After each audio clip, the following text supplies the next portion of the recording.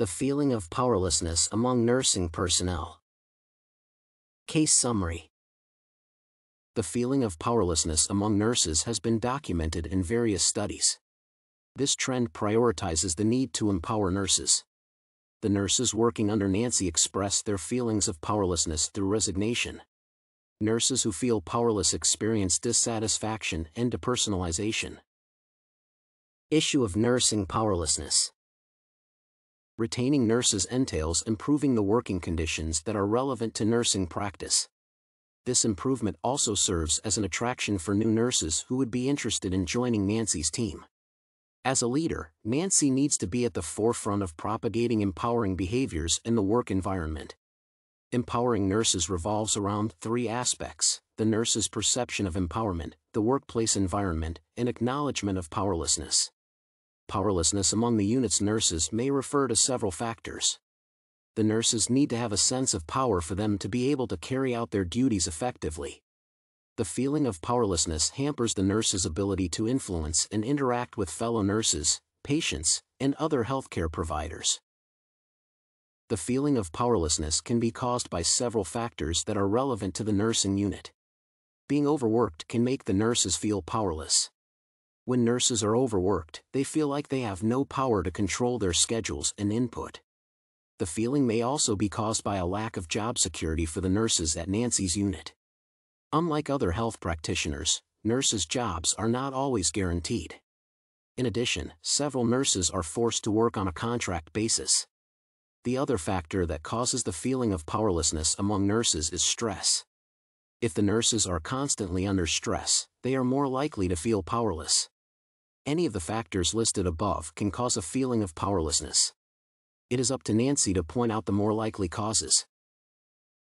The leader of a nurses' unit can counter the effects of powerlessness by providing the nurses with sources of power. These sources of power should help nurses overcome helplessness from three angles. The nurses should overcome the lack of control over the content, context, and competence levels of their practice. The power over the content of the nursing practice can be achieved through professional autonomy. This would grant nurses control over their practice. This would mean that nurses act according to what they know as opposed to acting according to what is stipulated. Another source of power can be achieved by giving nurses control over the context of the nursing practice.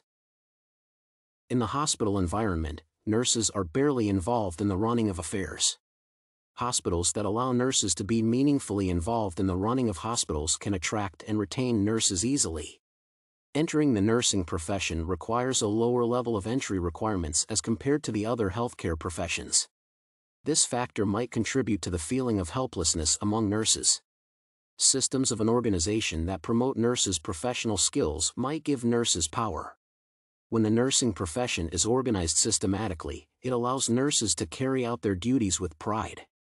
This may also attract and retain the current sophisticated crop of nursing practitioners.